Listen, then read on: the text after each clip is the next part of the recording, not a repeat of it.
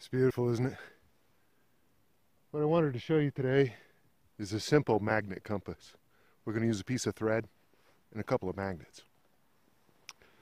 This is it right here. So what we have is a magnet suspended on a thread, one side labeled north and the other side is labeled south. And just by putting the thread in between the magnets like a sandwich, we have ourselves a magnet compass. Simple. Now if we take it to the extreme and we take a whole bunch of magnets, we'll have the same thing. But there's one other phenomenon that we can see here. When it comes to a rest,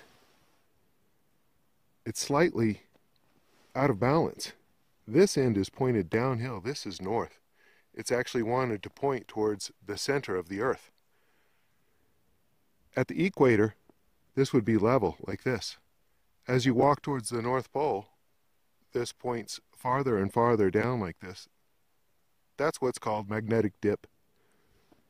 And you can easily see it if you make your own magnet compass.